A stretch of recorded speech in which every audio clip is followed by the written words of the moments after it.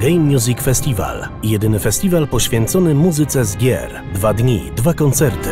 Światowa premiera muzyki z Baldur's Gate 3, a do tego Divinity Original Sin 2, Bastion, Transistor, Pyre, Hades. Muzyka z legendarnych gier na żywo. Ponadto warsztaty i prelekcje prowadzone przez najlepszych kompozytorów i realizatorów dźwięku. Trzecia edycja Game Music Festival. 16 i 17 października w Narodowym Forum Muzyki we Wrocławiu.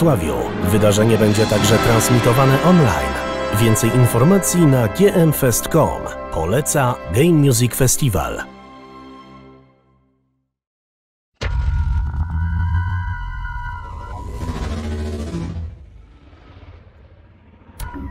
So, hi, my name is Ryan De Oliveira. I'm a Montreal-based composer. I've been doing music for video games for over a decade. I started quite a few years ago with a game called Papo Yo, and I was given a chance to just do what I do as an artist within a game. And once I started getting into the journey, I really fell in love with all of everything about it, the full process, the open creativity that the game world has to being able to try new things and go to different directions. So yeah, we're going to go into a very quick journey into how I work, some of the processes. As you can see here, we have a picture of my studio where I work in Montreal. This is the magic room where I have over now 1,100 instruments. The project that I'm going to focus on is Tomb Raider. Oh, and we got a little sound here that's playing through the presentation, so I guess it officially started. So yeah, so I'll speak a bit about the studio and how I work, and then we'll get into one of the projects that I did, specifically Shadow of the Tomb Raider. So as I was mentioning, some of the background, I've got this amazing space where it was actually the old RCA recording room. So it was built to resonate as a musical instrument. And over the last few years, I've learned to play the room and the acoustics in that sense. It's changed completely the way that I make music. I actually don't use any sampled instruments. I fully go 100% live. It's been a very decisive way of working, and it's done wonders for me. It's been the fact that you can't really, hide by MIDI sequencing and using, machines to correct you has a huge effect on your creative process. And we'll get into that a bit further. So yeah, quickly on going through the presentation, we'll get into more of an introduction. We'll go into how I work with research, and this is my favorite part of it. Actually, all of it is my favorite, but this is definitely one of the most fun parts of it because I spend a lot of time thinking about how I'm going to execute it before I even get into the studio. Then we do the execution of the music and integration into the game engines. And also, there's a performance aspect to it. And I'll show you how I've done it, at least within this game that we're going to focus on with Shadow of the Tomb Raider. So yeah, talking about this game, the other two games that previous versions of the trilogy were amazing. Jason's Graves soundtrack was one of my favorite. And when I was given this game to work on, I really wanted to go very deep into what I could bring to the table because, the sound had been already there was so much already done and there was such great music that was already created. So I wanted to have my own take. And the nice thing is that we have a very dark and wild and dark world that has an inner journey of Lara. This game focused a lot on that. And when I met Rob Bridget, who was my other director, he became my partner in crime in this. He really was the other musician. Even though he was not playing the instruments, we really jammed along, and he was the one guiding me. He was kind of like my spirit guide within the game. And together we created something pretty interesting. And that's one thing I have to say. When you work with audio directors, for the most part, they are your partners. You are. It's like having a band, and you're going to work together, and you're going to make some amazing music and some great songs that might end up being hits over many more years.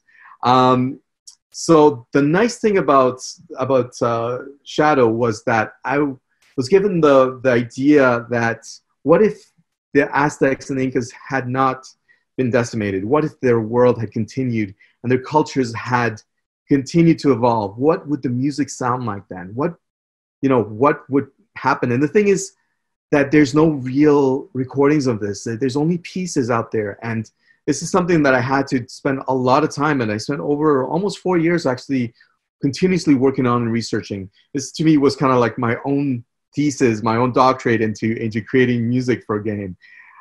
You'll see, we got really, really deep.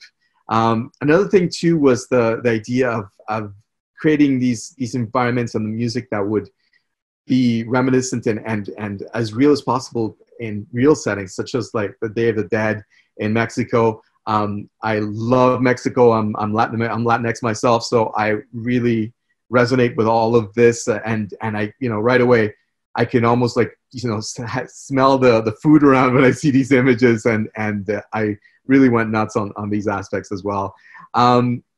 And yeah, it's fun because the first thing this is one of the first images that I was shown when I was told that they were interested in working with me in this project. And I had to come up with some I guess, pieces to really start going deep into the idea of what would it be to be in the Peruvian Amazon with this culture, like, as I mentioned before, but also the idea of within her point of view. And the biggest thing is the idea of fear. What is the sound of fear within her context, within her inner journey? This is something that for me is fascinating. Like, you know, really going deep into a character and trying to bring out the many layers of in a musical sense, because that's what music is. It is pure emotion. Sound vibration is emotion, and it's very powerful, especially in this context. So I'm going to play you guys a clip. This was one of the first pieces I did. This was in my old studio before I moved to the Victor studio. And I'd already started figuring out ways that I could really, you know, start using many more instruments. I had already been a multi-instrumentalist, but I really like broke the seal in this one, and I just started going nuts. And I was lucky enough that I had somebody that was around shooting this. So here's a little clip just to show you a bit of an example.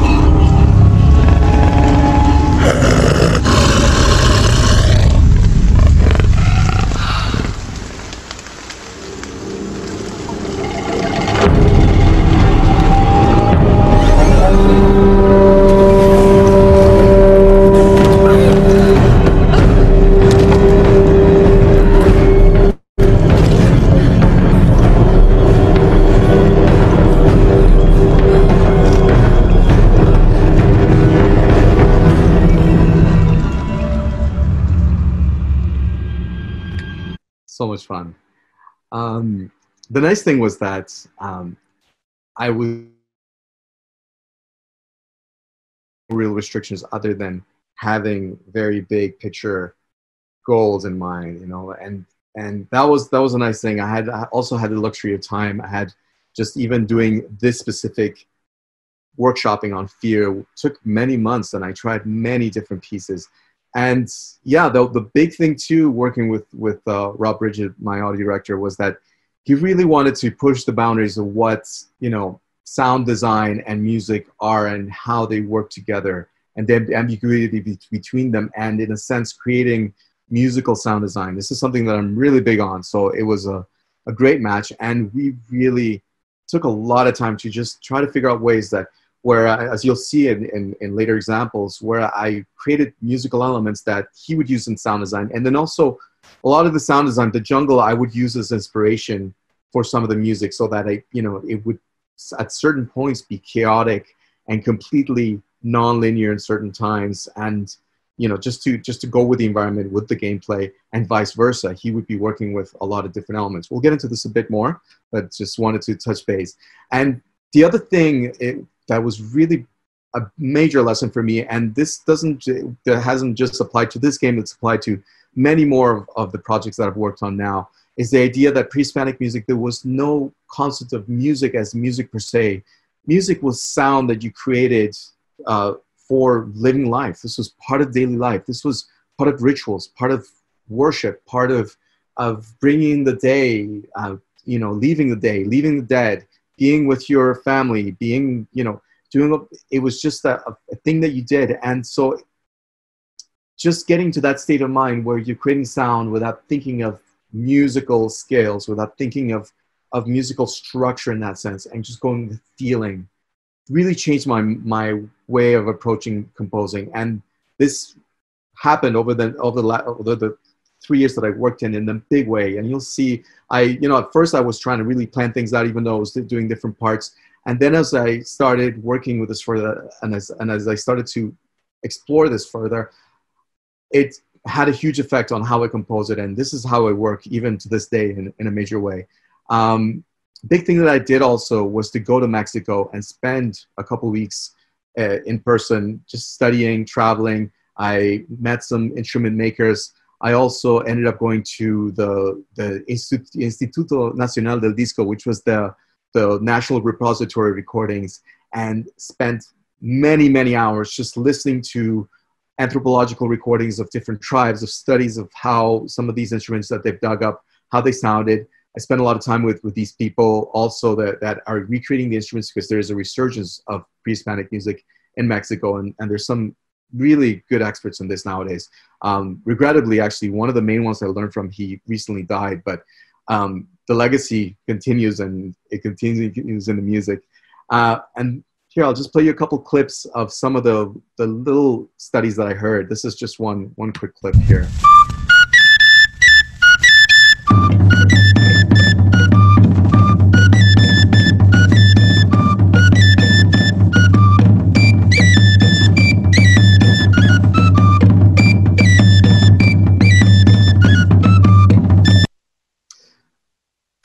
And yeah, just actually, I'm going to go back to this clip again. What happened at the end of my journey was that I ended up with literally, as you see in the last picture there, more than 8 filled suitcases. People were just asking me, what is that, instruments? And I'm like, yeah, I'm making music for a video game. They're like, you're doing a video game with these instruments? Look at me as if I was crazy. But hey, it's you'll see the results. But the nice thing too was that people were so friendly and they were so helpful. At a certain point, one of the clips there, where you see on the left, where you see the pieces of clay, I ended up in this little town where they only specialize in making these instruments. And when they heard that I was doing this kind of project, they all opened up their doors and were really welcoming and sharing their knowledge. So this is something that I encourage everybody to do. If you're working on music, really try to go deep, try to bring cultural influences from different places, really, live the world and bring it in. Don't just try to just make up something.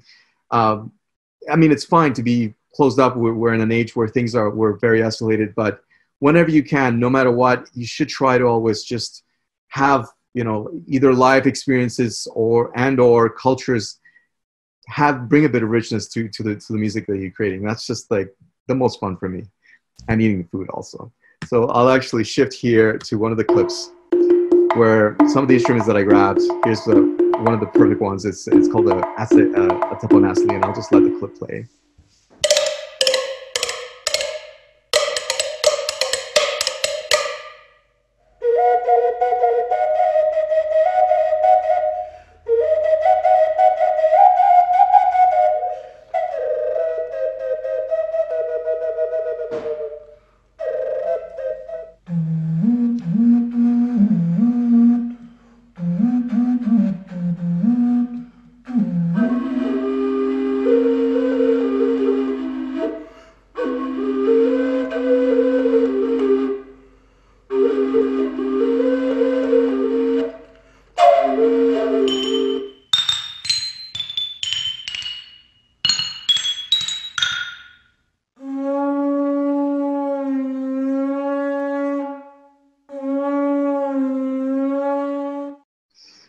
Yeah, at a certain point, I was in this village and I found this old man that had these stones, and I just went crazy. I was like, I have to get these.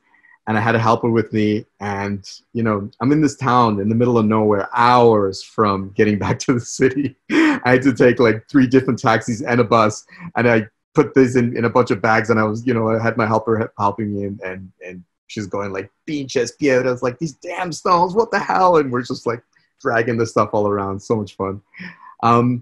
The other thing that I did when I came back from that trip was to actually try to put this into a real performance environment, to just really feel it out. And I was lucky enough that one of the main musicians that I met ended up coming back with me. I actually flew him right after I came back from Mexico. And we did an artist residency, which was at this dome in Montreal at the time. And nobody knew, but I was making music for Tomb Raider and rehearsing it there. But it was a 360 dome, and I got to create this shamanic, ritualistic experience. And I'll just play a quick little preview clip.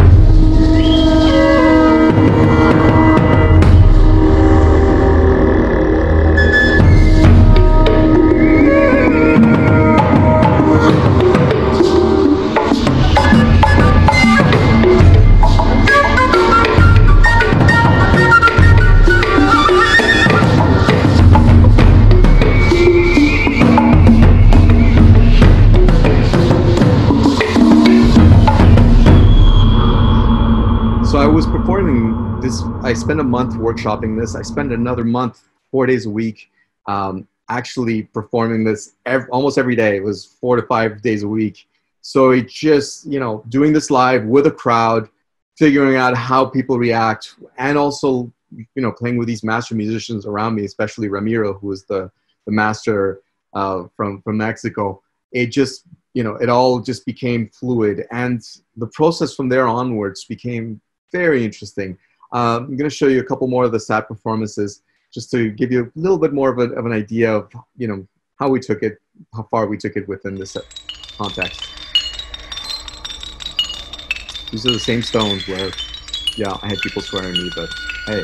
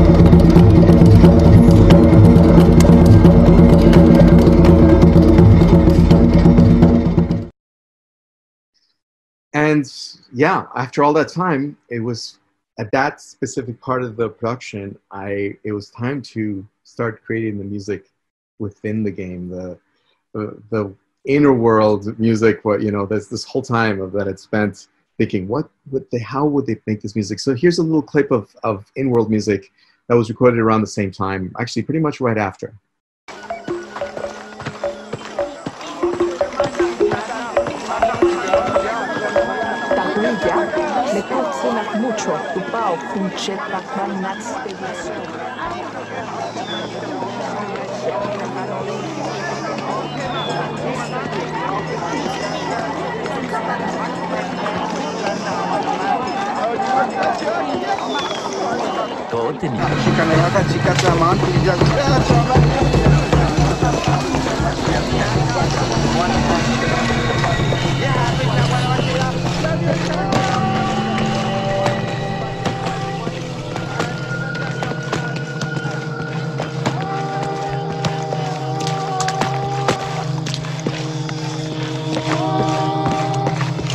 Mal y Betty. Taruca Minano City.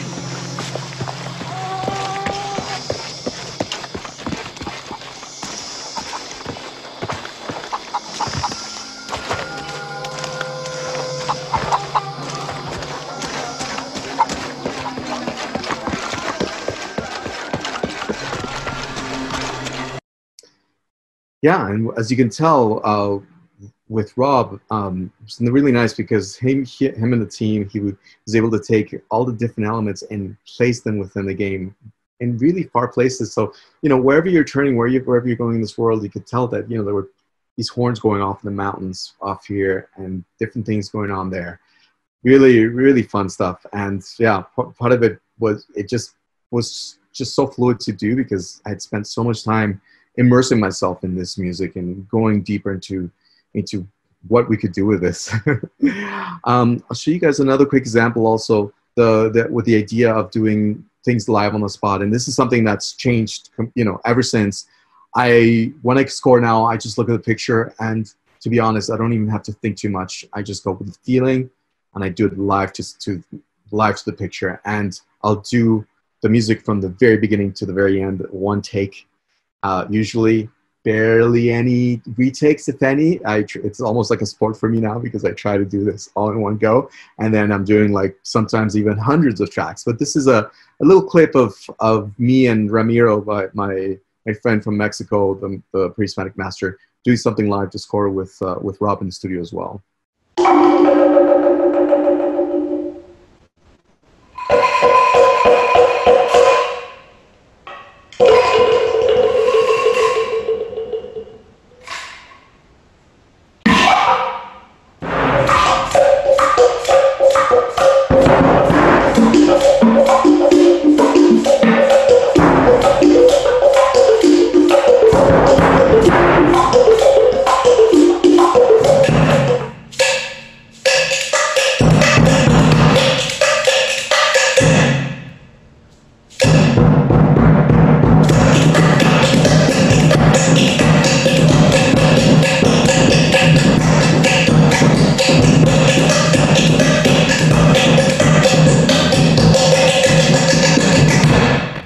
That scene that we were scoring to was actually the first scene that you saw me doing all of this multi-instrumental, multi-clip at the beginning of the presentation. But we ended up using these live takes as the music for that. So it's a good example of how things progress from, you know, severe planning, a lot of multi-layers, to actually going minimalist and live on the spot. Yeah, really interesting what happens when you really start going deeper into creation. It's sometimes less is more.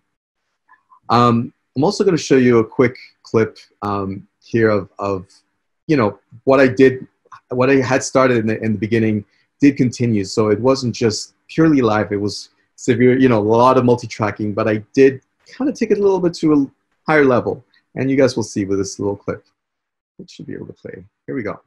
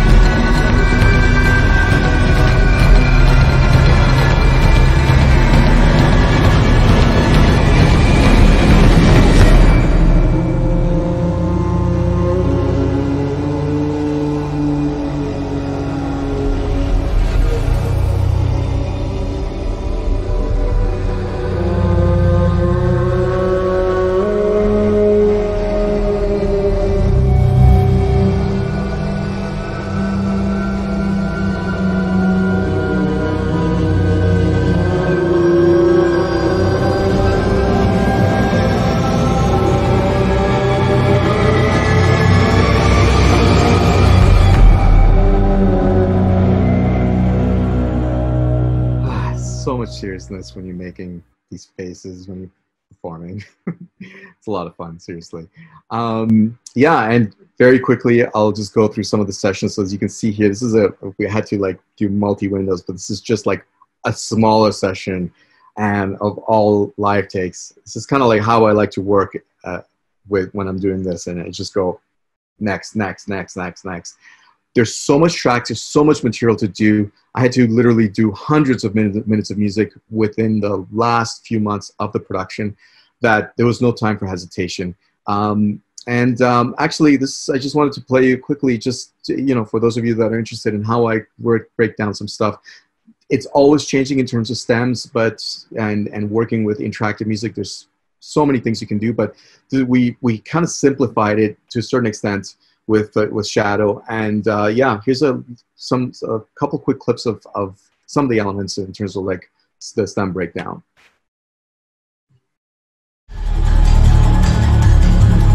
So here we go with a bit of low percussion. And Rob would dynamically mix all of these. So him and the team, they would set up an interactive music system and just really go crazy with this. And things would be just coming up and down, changing. Different sections would be going in and out. But everything was, when I composed it, I would stack it and make sure that everything could work with each other seamlessly, no matter what. So yeah, even lots of tension strings, even other strings. And lots of, you know, of course, lots of like string bass. I love that bass. Best $300 I've ever spent on a used bass. Seriously. And of course, the death whistles. This is, you know, the signature sound. Just a bit of, which is where it gets super interesting too. You know, this is where I'll quickly touch base on this, is using these non-musical instruments as that sort of ambiguous bridge between what is real and what is not, what's music and what is sound effect. So yeah, I'll actually play you some quick clips here. This is some of these death whistles and conch shells. Actually, here's more conch shells placed in a 3D environment in a musical and sound effect sense. In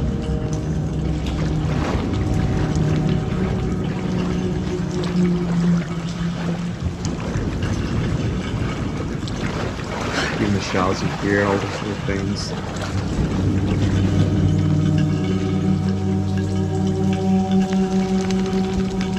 So the nice thing is you feel like it's coming from the world. It's somewhere in the two, maybe it's in her head, maybe it's both.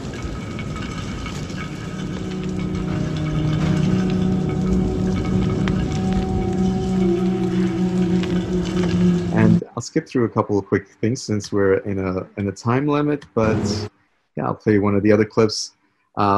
These are more the breaths, and this one I was using a bit of death whistles, but actually I ended up using a lot more just my own breaths.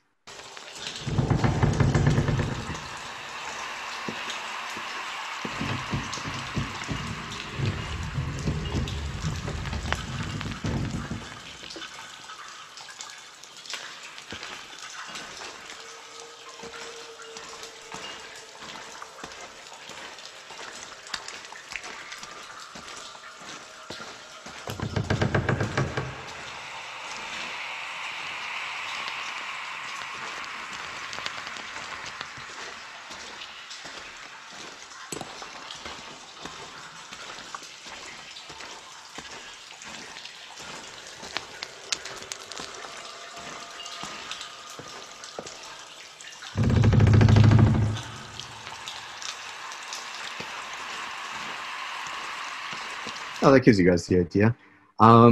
Yeah, and the nice thing with at least with Shadow was that we were really able to expand that zone of ambiguous sound, and in a sense create something that, you know, was really immersive and didn't feel like, you know, it was just music or just sound effects, and would just be something in between that would just give you feeling and be true to even the culture some of the cultures that we were portraying there. Without it, you know, without actually like culturally appropriating it, because we really did take the time to go deep as we've seen here. So yeah, some of the takeaways for this presentation, the biggest thing, you know, when you're creating music and sound, yeah, a strong identity and tone is very important. Yeah, try to really take the time to do the research, have some real, you know, roots and foundations and depth to how you're creating and how you're going to go about making music. I know it's a given, but you know, putting the time into this does make a difference, not just for what you're doing it, but also for yourself as a creator. It will make you grow as a person. It definitely has done that for me in a big way. And yes, the sounds of the instruments influences the sound design in a big way too. And for me, I would say that the sounds of the instruments influence your music, the way you create in a very big way. So, you know, if that's why I take the time to always find new instruments. I'm always, you know, even in this room, I just ended up buying instruments. I'm a bit of an addict, actually. You know, I keep building the collection, and, you know, got 1,100, maybe in a couple of years, I might get to 2,000. We'll see. But the fact that you can use these instruments and physically play them, there's something special of that transference of energy and, you know, of the performance of it. That's magical, that you can't quite get with virtual instruments that easily, I would say. And yeah, the concept that sound and music are one in pre-Columbian culture, that again is, I keep saying, bringing it up, but it's something that I think can be applied to not just this context, but just music making and sound creation and music creation within games, because it's such an immersive medium. And yeah, the use of ambiguous sound to create emotional effect. You know, we're not just going to go playing, you know, minor scale or major scale. Hey, we're sad, we're happy. No, what is that in between? What is that environment? How do we feel inside? Because emotions are very complex. We are complex beings. The world is a complex being, so environment. So how can we put this together in such a way that it's going to be, you know, immersive and feel good also, and not just be you know, shoved down your throat also. And yeah, the idea that the score is integrated into gameplay. If you can take some of these lessons away, I'd be hopeful that all of you can create something that's a bit more, you know, integrated and going deeper into what could be the possibilities. And at the end of the day, you just want to have fun. I mean, I'm talking a lot. This is just one way of the process, but there's many ways to the same path. So, I mean, there's many paths to the same goal. So this is just, you know, food for thought for all of you here. Yeah, and I'm going to just skip through here. So yes, this is the end of my presentation. If you guys have any questions, please do feel free to contact me, and it's been a pleasure. Thank you.